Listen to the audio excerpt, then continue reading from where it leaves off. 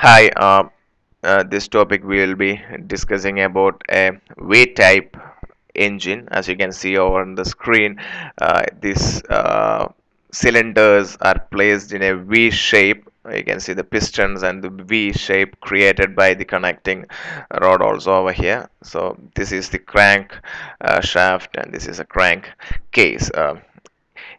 In these two cylinders are placed with their center line at some angle to each other, as you can see.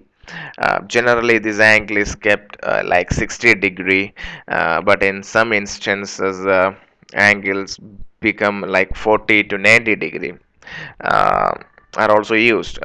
Its main advantage is that it can be made more compact in the construction. The short crankshafts are used, which also means more rigidity, due to which the engine runs more smoothly at higher speeds in a V-type engine. Besides, overall length and height of the engines are decreased.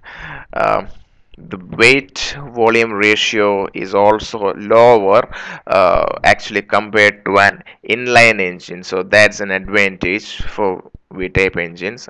However, there are uneven intervals between the power impulses. That means this which take place every 270 degree and 450 degree of the crankshaft rotation.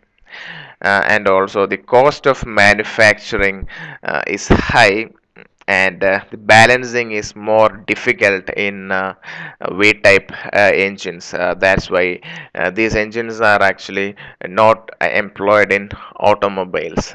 So I believe you got a brief idea about the construction and the factors of a V-type engine.